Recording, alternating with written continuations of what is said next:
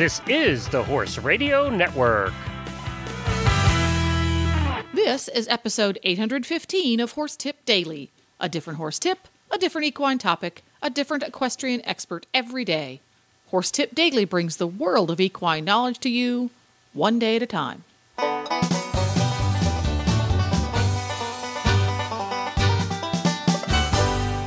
Greetings, horse people. Coach Jen here, and thanks for tuning in to Horse Tip Daily.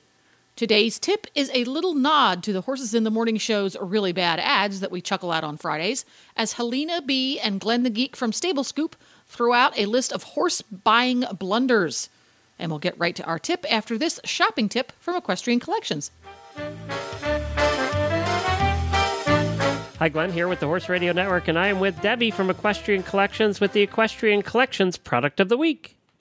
Hi, Glenn. This week I'm featuring a new breech that we have available for a very reasonable price. It's the Equitough line of breeches. They come in full seat. They come in knee patch in the breech style, that's with the zipper. They also come in a pull-on, and they also come in a kid's knee patch pull-on and a kid's pull-on jod. These are very comfortable. They're great for the summer. They're kind of a ribbed material, very light, very stretchy. Our size chart, they run a little large, but what that really means is they run a little comfortable. They actually fit. Yes, they do. And because they're stretchy, they will fit differing sizes within the same waist size group. They also are just as lightweight, so that I wear them on the trails now for summer, and they're very, very comfortable. And look at the price point. The price is only $40.95 for the knee patch. The full seat now is only $54.95. And I tried on myself both the knee patch and the full seat, and they both fit comparably. So you don't have to size differently for the full seat than you do the knee patch. Highly recommend these for schooling and for trail riding and for everyday wear. Super comfortable, super light, and super attractive. I like that they have a bunch of different colors and also come in regulars and longs in almost all the sizes. So that helps. Yeah, too. They really came out with these to fit everybody for, for anything that you want to do. So I highly recommend them. Enjoy mine very much. Right price for some good breeches. It's the Equitough Ladies Knee Patch Breeches. You can search for them at equestriancollections.com. Just search for Equitough Breeches, and you'll bring up the whole line there. Or go to our website, and we'll put a link to them as well. Now, also, I wanted to remind everybody to hop on over to Facebook and follow Equestrian Collections on Facebook. You guys are always posting some cool stuff, so definitely follow them and become a fan on Facebook. Well, you have been horse shopping what seems like your entire life since I've known you. And we have certainly done our share of horse shopping, and we bought horses in almost every which way you can over the years. So I found this list. It was on about.com, and it's done by Catherine Blackensdorf, and it's the top 10 horse or pony buying mistakes. So you want to hear about these, and we can chat about them a little bit. We'll see which ones we've done. Oh, I want to hear about them.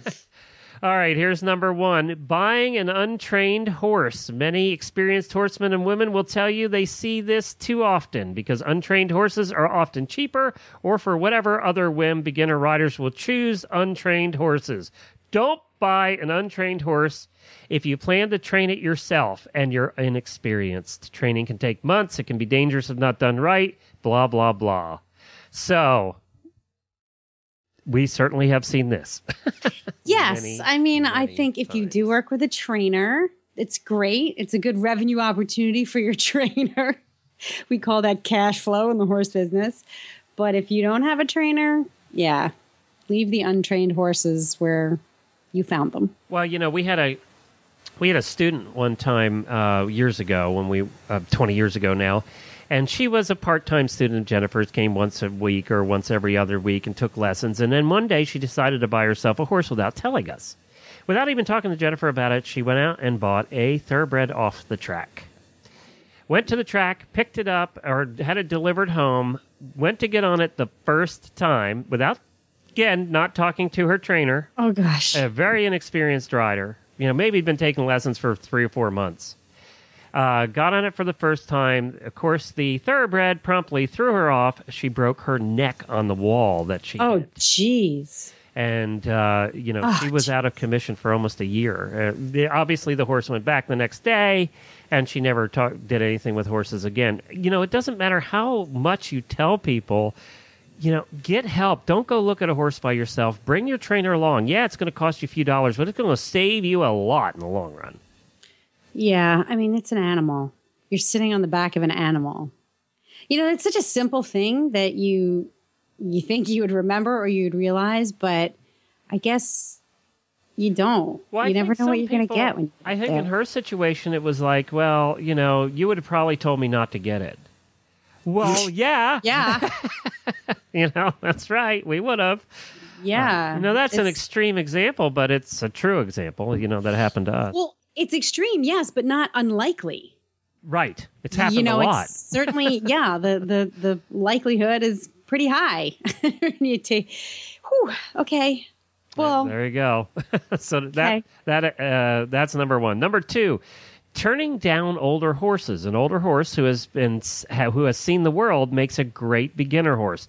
Beginners might shy away from the horse that's in their late teens and early 20s. However, many healthy, sound horses can be ridden well into their senior years. You and I personally have both bought older horses.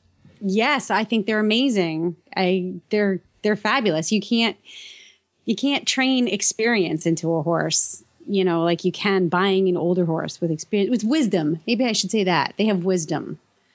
They have the wisdom to keep you safe. Well, that's the one thing they tend to want to do, is they tend to want to keep themselves safe, which is going to keep you safe. Right. Self-preservation. Yeah. That's what I loved about the quarter horses that I had. They're all about self-preservation, and they were older. They were all, older, over 12, 14, 15 years old.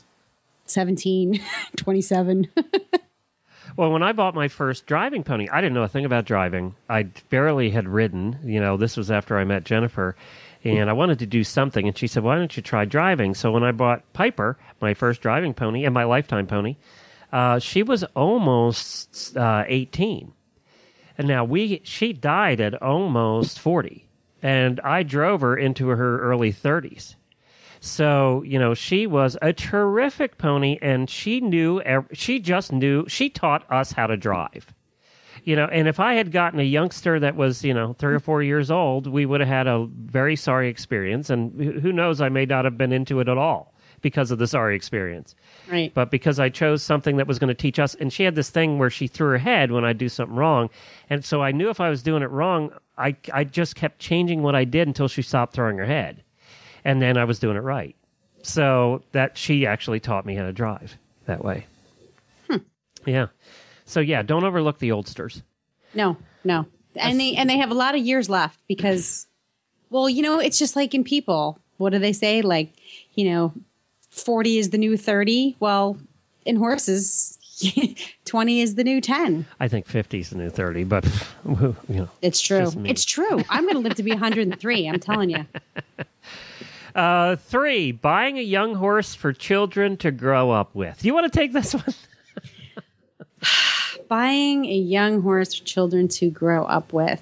Well, you know what? Children are going to grow out of first. So that's the first mistake. Yeah. I mean, if it's a pony and you buy something, kids are just going to outgrow it. Well, but if you buy they're going to get hurt if it's a youngster that's untrained. Not their first horse. Now, we have had situations where kids have, we have teenagers that have been in the Extreme Mustang Makeover and done very well, but that was not their first horse. They learned on the old safe pony until they got to be horsemen, even right. At a young age. Right. Well, Marianne Kennedy has a song for that. It's called Green on Green Makes Black and Blue. So. Ooh, green on green makes black on blue. Yep. Black and blue. I mean, there's, sorry, I can't find anything. I'm trying to say, okay, well, there's a good, maybe there's a reason somebody would do that, like a good reason, but there's nothing. You just... Well, no. She has a sentence in here: buy a horse that knows how to handle itself when all the scary aspects of the world present themselves, because a young beginner rider won't know how. And that just says it all right there. You want the horse that's going to take care of your kid, not them both die together. So, right. Yeah. Right. Buying at an auction. Let me read this. It takes a keen eye to pull a good horse out of an auction. Horses can appear docile at auction because they are so confused or heavily drugged.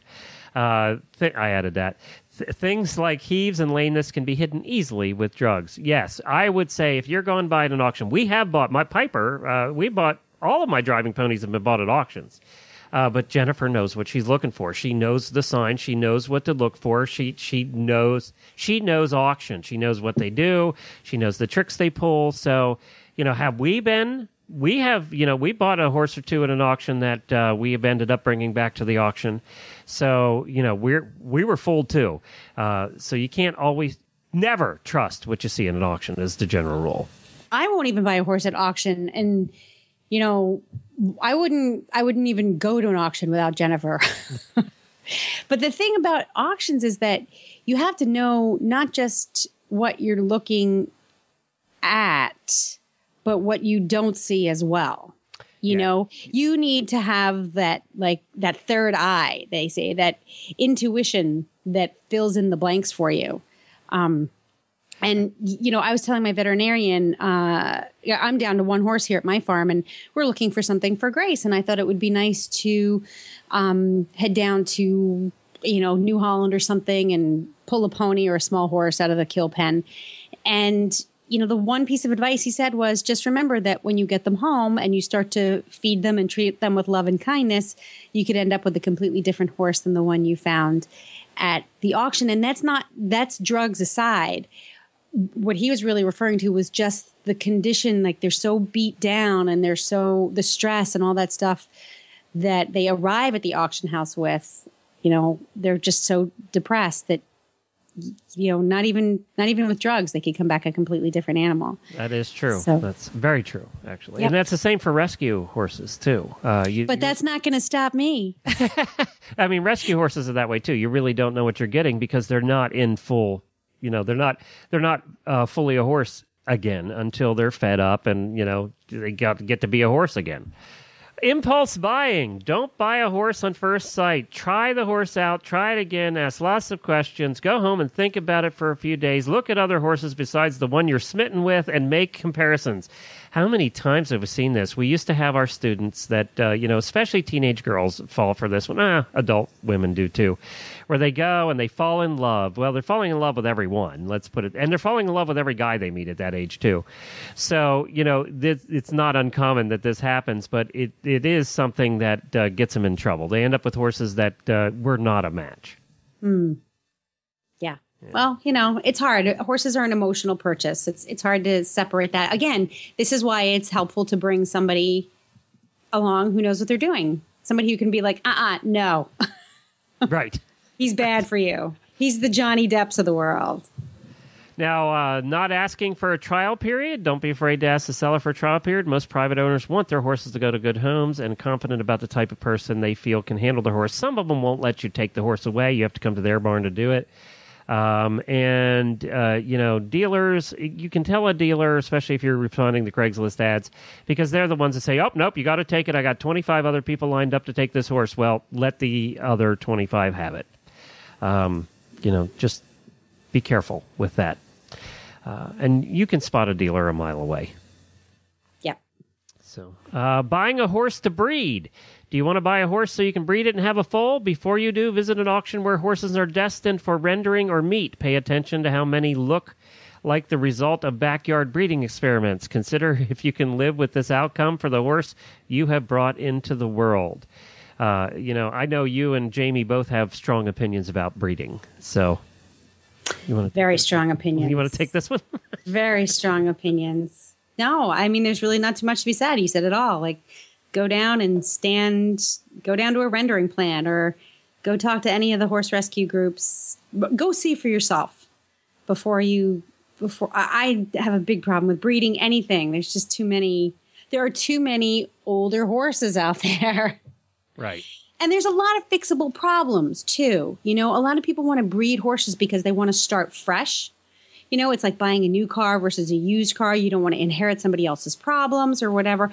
It's so much less expensive to have some x-rays done or a full veterinary workup than it is to even breed a horse or to put the money into training a horse. Just go get something that's used. Go pull something out of the kill pen and have your vet, spend $900, $1,000. You'd spend way more than that on breeding fees and on purchase prices. And you can get yourself something really nice. Oh, yes, don't breed.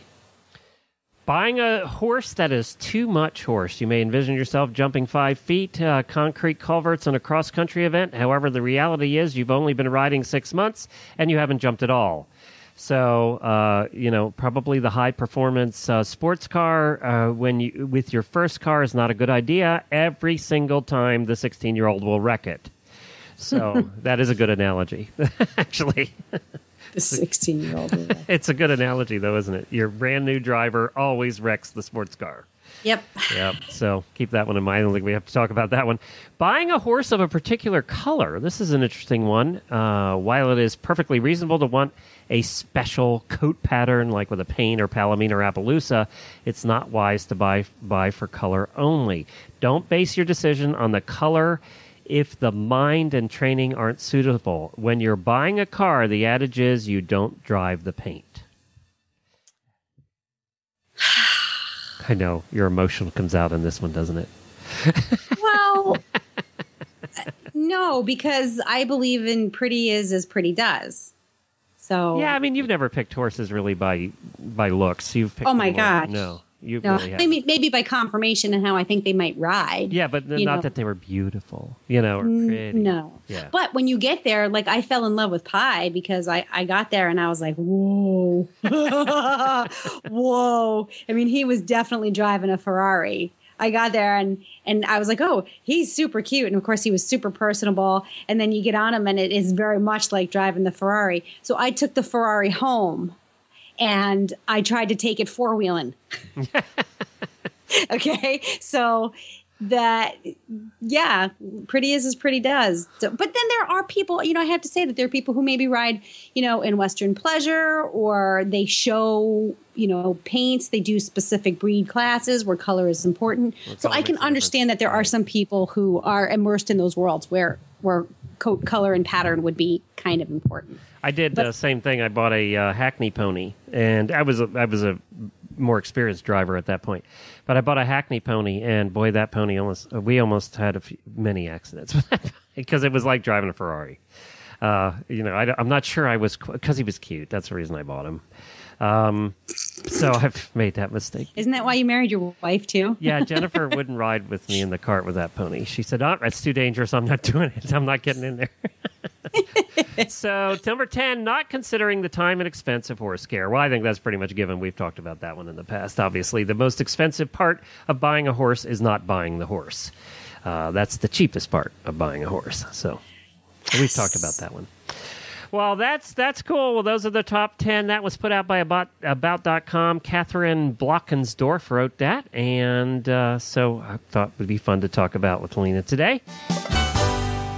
And that's a wrap. To listen to more tips, just go to horsetipdaily.com and look for the topics drop-down menu on your left. If you love listening to the Stable Scoop crew putting in their 2 cents on everything horse, you can tune in every week at stablescoop.com for great interviews with fascinating folks from around the horse universe.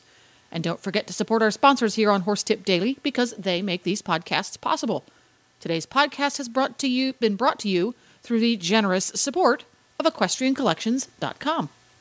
The Horse Radio Network and the Horse Radio Network hosts are not responsible for statements of guests or their opinions. Use your own judgment when listening to the tips provided by the experts on Horse Tip Daily.